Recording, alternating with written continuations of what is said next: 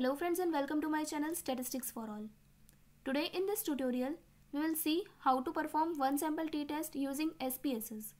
Friends, last time we have seen how to perform one sample t-test in Excel. We will use the same example in SPSS also. Okay, so we have the data of 10 bottles, that means the number of tablets in each bottle. The sample size is 10 and the mu is given 170, that is the population mean is 170. So we will copy this data in SPSS. We will give the heading in variable view as the variable x and will reduce the decimal points to 0. Okay. Now go to analysis, compare means one sample t-test. Select this x variable and click on this arrow.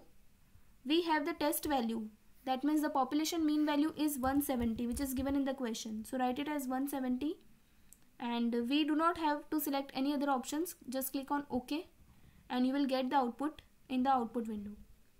Here the descriptives of the sample are given, that means the sample size is 10, mean is given, standard deviation and the standard error.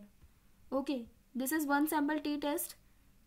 The t calculated value, that is t statistic, is minus 2.486, degrees of freedom is 9, significance value is, that means it is the p value, it is 0.035, mean difference is given and these are the 95% confidence interval.